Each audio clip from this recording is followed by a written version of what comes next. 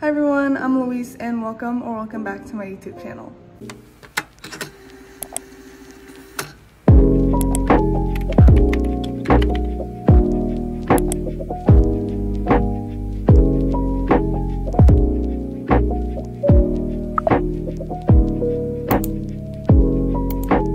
So I feel like a lot of these videos start off in a similar way, but this video is pretty highly requested.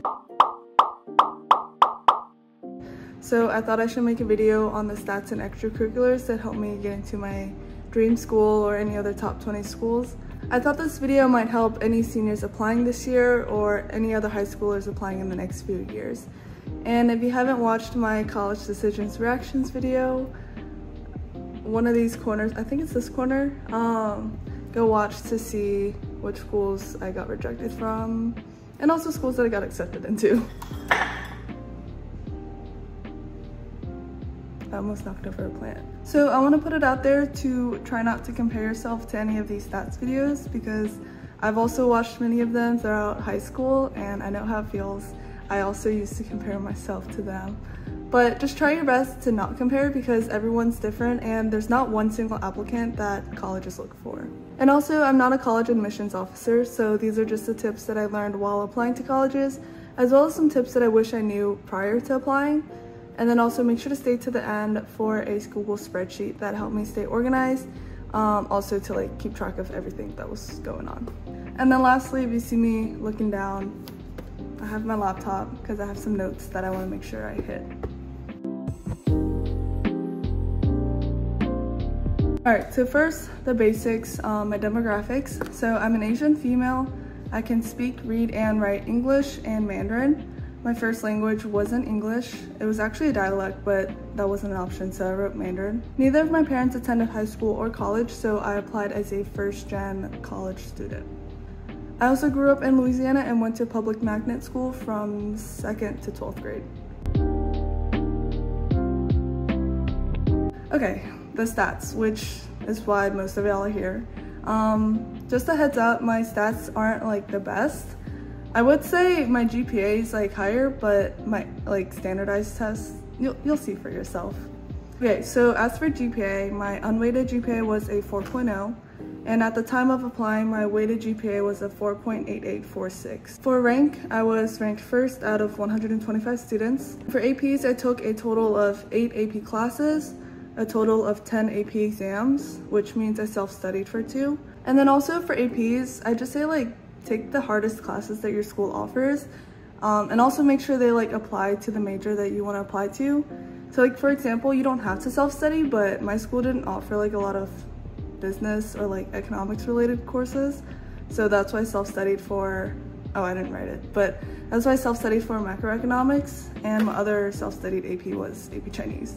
I think the main thing is just like not overload yourself, because I took 5 AP exams my junior year. Worst mistake ever, do not do that. Studying for those 5 exams was bad enough. Okay, so I only submitted 5 AP scores. I didn't submit anything below a 4. AP Bio, I got a 4. AP Psych, I got a 4. AP Macroeconomics, 4. AP Chinese, 5. And AP Stats, 5. And then on Common App, it gives you the option for which AP exams you're planning to take that senior year. So I wrote AP Calc AB, AP Environmental Science, and AP English Literature. Okay, so now I'm gonna go over the classes that I took throughout my high school years. Okay, so for 8th grade, I wrote that I took Algebra 1 Honors, and then also, I don't know if I wrote English 1 Honors, but I also took that 8th grade. So most of my classes are honors because that's just how my school works. And so I'm not gonna say honors, but I'll like write them on the screen if they are. So 9th grade, I took World Geography Gifted, English 2 Gifted, Geometry Honors, Bio 1, Spanish 1, Spanish 2, and Talented Music 1, which was not honors. 10th grade, I took Civics, English 3 Gifted, Algebra 2, AP Computer Science Principles, AP Psych, and Chemistry. Oh, and Spanish 3.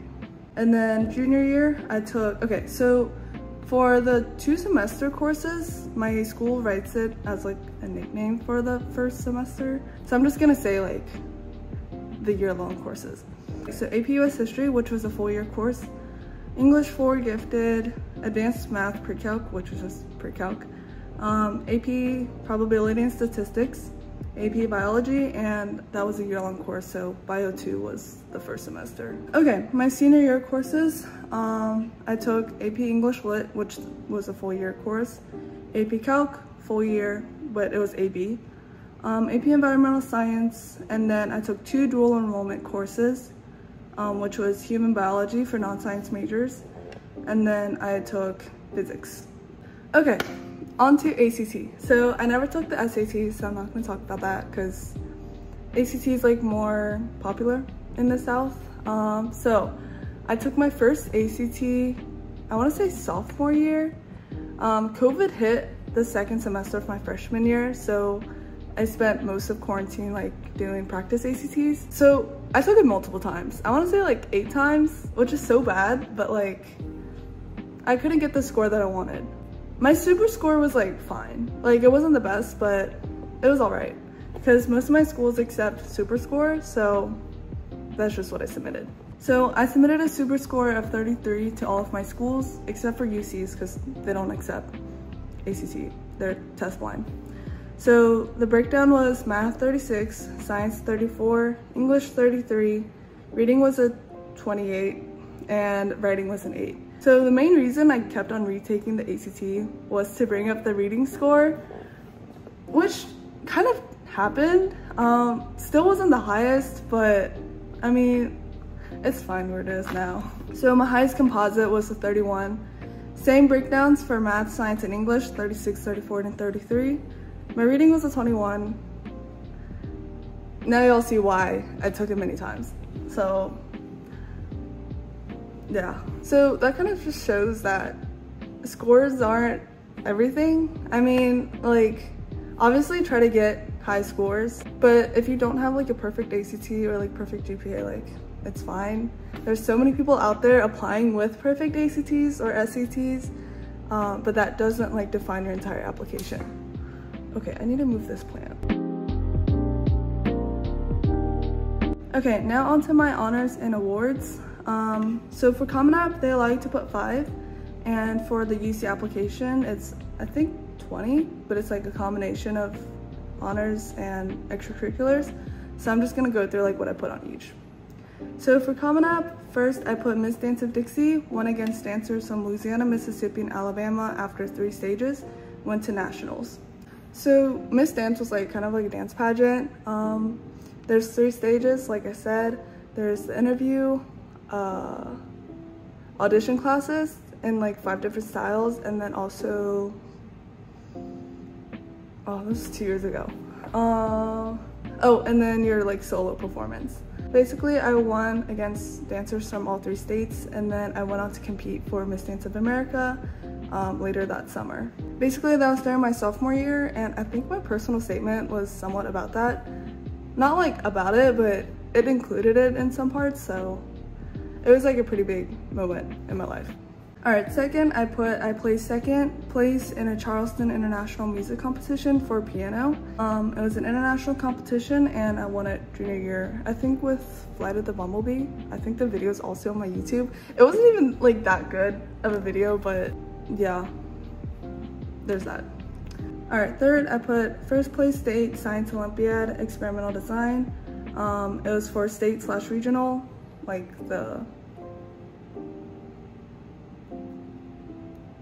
what's the word? The level of recognition, yes. So it was state/regional, and I won it during my junior year. Fourth, first place piano state, Louisiana Federation of Music Clubs division, very difficult. Again, it was a state competition, so I wrote state/regional, and also my junior year.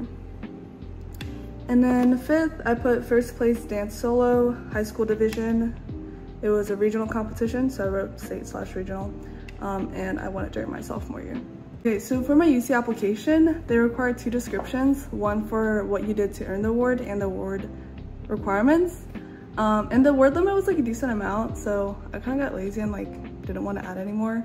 So I only submitted, okay, so I only submitted 6, 4 of which are the same as Common App. Okay, so first I submitted Educational Preparation Program, which was USC Boulevard Scholars, which the vlogs are also on my YouTube channel. You can go watch if you want. Okay, so the Butler Scholars Program was like a 3-week-long program at University of Southern California, and it helped us like prepare for college apps as well as like transition into senior year. But basically I wrote 98 hours per week, which I think is like 14 hours per day, and it was for 3 weeks a year because it was only for 3 weeks. Okay, so for my second, third, and fourth were the same from Common App. So it was Miss Dance of Dixie, the International Piano Competition, and then also the first place Science Olympiad award. Okay, fifth, I wrote AP Scholar with distinction. I wrote I had to have received an average of at least 3.5 on all of my AP exams taken and scored 3 or higher on 5 or more of these exams. Only about 10% of students earn AP Scholar with distinction by their graduation. And then fourth, I also put the first place piano state competition. So that is it for the awards and honors that I listed. Okay, so for extracurriculars, which I think it's the portion that like helped boost my application the most. So I'm just gonna like list some tips first, and then my actual extracurriculars will be later in the video. Okay, so for seniors applying, I think they only allow like 150 characters on Common App. So it's kind of hard to like convey like everything you did for the clubs in those 150 characters. So you don't need to write in complete sentences, and instead of writing out like some of the words, you can include like symbols such as like and, like I forgot what they're called, but the and symbol or the at symbol instead of like AT. It should be fine to use numbers instead of typing it out. So for the roles, I actually got rid of the spaces like in between each leadership role, which I'll like write it up here like how I formatted it. But there's no correct format to like format your like descriptions. So however works out for you, like however you can like fit in all the stuff, should be fine. One thing though, don't abbreviate the clubs. So like even if it's like a well-known club like National Honor Society, try not to like abbreviate it to like NHS, unless you already wrote it in like the clubs and then it's like in the description, then that's fine. And then for high schoolers not yet applying to colleges, try not to choose activities that you think colleges are looking for. Truly choose ones that you're interested in, because then you're able to make more impact in those clubs. Okay, so on Common App, they give you 10 slots. So for number 1, I put dance. I kind of combined dance team and studio dance because they're both dance and I needed that extra space. So I wrote teacher assistant 9th through 12th grade, co-captain junior year, captain senior year. I was on the competition team and dance team of my school and studio. So I danced an average of 18 hours a week. I've danced since 3 years old, like 2.5, 3 years old, and I've danced over 12 styles since then. So I would say dance has like been a big part of my life for the past like 15 years. So that's why my personal statement and like a lot of my other essays have been revolving around dance. It just shows that like I'm truly passionate for the activity, and also like I've been determined enough to like stay with it over the 15 years. So try to choose activities that you can like stay with it long term, and like even if you're like right there, like try to like keep pushing until senior year. That's why it's like important to choose activities that you're truly interested in. Okay, so for second, I talked about Cultural Bridge, which was an internship that I did from 10th through 12th grade. I was an executive director junior and senior year, and during my junior year I founded the content creator team, which I wrote content team because didn't have enough space. Basically, Cultural Bridge is like where high schoolers in the US would tutor students internationally, mainly from China. So we would offer free online tutoring services to students who may lack the English education in China. So third, I wrote about piano, and I didn't have any leadership positions because it was piano, so I wrote student. I wrote memorized pieces for competitions at regional, state, and international levels, have won multiple awards and superior ratings. Honestly, I didn't really know like what to write for the descriptions for piano because I basically just like took lessons and competed. That's about it. Fourth, I wrote about a club that I founded in junior year. It was Future Business Leaders of America. I was the president junior and senior year. All right, so if you want to start a club, don't just start it because you think colleges will prefer that over like, you know, just like leadership roles. Truly start it because you want to make an impact. So as for FBLA, I started it because my school didn't offer like any business courses, like I said earlier, and there weren't any other business like clubs either. So I was interested in this field, and I felt that like a lot of other students are also interested in business, but there isn't that like resource given to them. So for this club, I not only like wanted to compete in the competitions, but I also like wanted to offer a resource to the students who are also interested in this field. And I felt like through this club, I was actually able to do that. We gave like mini lessons on like different topics. And then we've also done a lot of different fundraisers that have helped like raise money for competitions, such as like a boba sale that earned over $1,000, and also like a Chinese food sale that also like did pretty well and earned over $1,000. But because of my impacts on this club, I was able to write a lot of my essays about it. And then also like during interviews, I was able to confidently talk about my impact in this club. So that's why it's important to like put your everything into some of these clubs instead of like just doing clubs that might look good to colleges. All right, so for my fifth activity, I talked about Health Occupation Students of America, which is known as HOSA. So I did that freshman to senior year, and I was the co-president junior and senior year. Basically, it's similar to FBLA, except it's targeting towards students interested in the medical field. And I also just like provide oversight of club members, deliver content, fundraise, and coordinate volunteer activities targeting health career services. All right, sixth, I wrote about Dumbledore's Army, which was a Harry Potter club that I also co-founded freshman year, and I was the president freshman to senior year. I created the social club for Harry Potter fans. We host topical events and fundraise in hope of going to Harry Potter theme park in Orlando. So we actually didn't get to go to Universal because I founded this in my freshman year. COVID hit, so that kind of changed everything. But we were still able to host like different activities for like Harry Potter fans. So like honestly, like these types of clubs like show uniqueness, and not a lot of people will have like Harry Potter club in their coming out.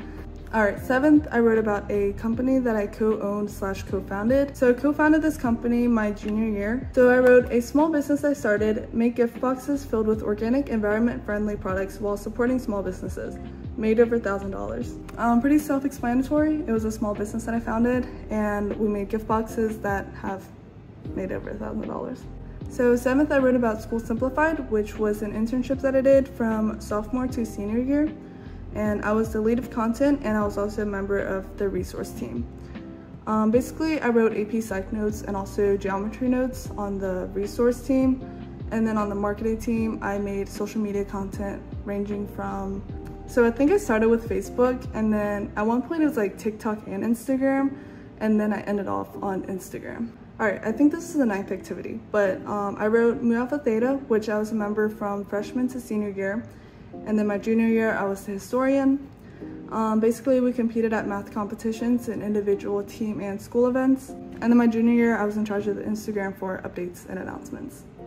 All right, so for my early applications and my regular apps, I submitted 2 different activities. So for my early apps, for my 10th one, I wrote Key Club, which I was my school's Mission Ignition representative. So I was part of Key Club from freshman to senior year. And as the Mission Ignition representative, I correspond with high school reps for community service opportunities. I collect data from my high school classmates and relay it to the sponsor.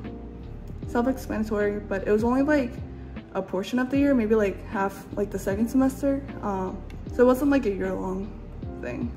And then for my regular apps, my 10th one, I was the online manager and public relations of my parents' Chinese restaurant. I worked from freshman to senior year. I was the online manager my senior year and public relations 9th through 12th. I created a new menu and menu board for inside the restaurant. I manage online platforms, in parentheses with reviews, pack and take orders, and update the website. So for my UC app, I wrote all the activities from Common App and then 2 more. Okay, so first I wrote academic games, which I did from 5th through 12th grade. Basically, it was like a school / national competition that we did with like linguistics, math games, and like history games. I didn't really enjoy that much, so I didn't write it on my Common App because I felt like I didn't really impact the club as much, and I didn't really put my everything into this club. I just wrote it on my UC because there was space for it. That's about it. So next I wrote about a volunteering / community service that I did. Basically, I volunteered from freshman to senior year at my local children's museum as the playologist and general volunteer. So for this volunteer activity, it like ranges from like whenever I'm free to like busy. So usually it's like on Sundays from 9 to 5 with like, I think a 30-minute break in between. It kind of like changed over the 4 years. I think sometimes it was like an hour, sometimes it was 30 minutes. So I kind of make sure the kids are like engaging in their activity while also staying safe. And then ask like open-ended questions to like start like developmental conversations. And there were like a lot of different like parts to the museum. So I kind of talked about that as well. So I would say I had a pretty busy life throughout my high school years, so I didn't have a lot of time to like socialize and like hang out with friends. Basically, like the more activities you do, the more sacrifices you'll have to make. I've had to miss multiple birthday parties, events, or even like just watch a movie with friends because I had dance or like other club responsibilities. But obviously I still took the time to hang out with friends and family sometimes on weekends. But I personally enjoyed this lifestyle. It's just up to you on like what you prefer. So here are some overall tips for applying to colleges. So my number one biggest tip is to not procrastinate. I started my college apps in July. Well, I started my personal statement the beginning of freshman year. So like I think August or September of junior year, I want to say. I don't know why, but I started my Common App, like the portal thing, this summer going into my junior year. I think I was just bored. See, I don't really know. You don't have to do that. Just do that when it opens senior year. But start as early as you can so that number one, you can enjoy your breaks. Because I started my essays early, I got to enjoy Halloween, which is a day before early apps deadline. And then I also got to enjoy my winter break, which was also before regular deadlines. But starting your essays early can not only ensure that you get your application in on time, but it can help with the quality of the essays. And then also try to submit your essays at least a week before the deadline so that you can like prevent any like Common App crashes or scholarship crashes, which actually happened to the Gates scholarship last year or this past year. But I would say try to have your essays done 2 weeks before the deadline so that you can also have some like break time before starting your regular decision or your regular apps. All right, number two, make sure you're staying organized because that can help a lot with like keeping track of like where you get accepted into, when the application deadlines are, and also like when the results come out. For a lot of them, they don't give like actual like decision dates until like a week before, or sometimes like they don't even say anything at all. So for me, I kind of like researched some people's like college decisions reactions video and like try to figure out a pattern for like when the school decisions come out. But also you can try searching it up and some of them will list it. Like for Ivy Day, like usually like a few months into your senior year, it should like come out like when Ivy Day is. To help you stay organized, I also linked a Google spreadsheet in my descriptions down below. Make sure to read the welcome enrolls page. I don't know if that's what it's called, but it gives you like the info on like what the Google spreadsheet provides. Basically that spreadsheet helped me a lot throughout my senior year to help me stay organized, and a lot of the stuff are like what I use. So customize it however you want and make sure to make a copy of the spreadsheet before actually using it. So quite a few people have asked me on Instagram on tips on transitioning into high school, and I mean this when I say it. It is your last year of high school. Don't lock yourself at home doing college apps. Even though it is important to get your college apps done, that's one of the reasons why I say don't procrastinate, so that you can still spend that time with your friends during senior year. Get to those events that you haven't been to from your freshman to junior year, because your senior year is the last time you'll be able to experience these high school events. Really take the time to enjoy your senior year, not only with your friends, but also with your family, because in the blink of an eye, you'll literally be moving to college, which I'm moving to college in like 2 weeks. So my last 3 tips are to be genuine in your essays, be easy on yourself, and try not to compare yourself to others, because the Common App season can be very brutal. There's gonna be a lot of highs and lows, and especially during the early decision release, what is it, college decisions period, it can be very hard. Like I was deferred twice for my early apps, and a lot of my friends are getting into their dream schools, which I was happy for them, but it's still hard when you're getting deferred from your top schools thinking that you have no chance at any other schools, which was not true. So just be easy on yourself. For me personally, I deleted Instagram for 2 days during that time period, which helped. Just take the time for yourself when needed. And also it can get very overwhelming, so take breaks, because I definitely did that during my senior year. there was this 1 week period where I was like so overwhelmed and stressed with like essays on like senior courses and all of that. I literally texted my dance teacher. I was like, I'm too stressed and overwhelmed with like college apps. Is it okay if I like take a week break from dance? Which helped a lot. You've just got to make those sacrifices when needed. Okay, so that is it for my video. I really hope it helped some of you. And if you have any more questions, feel free to DM me on Instagram, which I'll put right here and also in the description. And also it would really help a lot if you could subscribe and give this video a thumbs up. And I will be making more content about maybe college apps if y'all want. Comment down below what you want. And then I'll also be vlogging some of my time at Upenn, which if you didn't know, that's where I'm going. So yeah, I'll be going to Upenn to study in the Wharton school. And I hope you guys enjoyed, and I'll see you guys next time.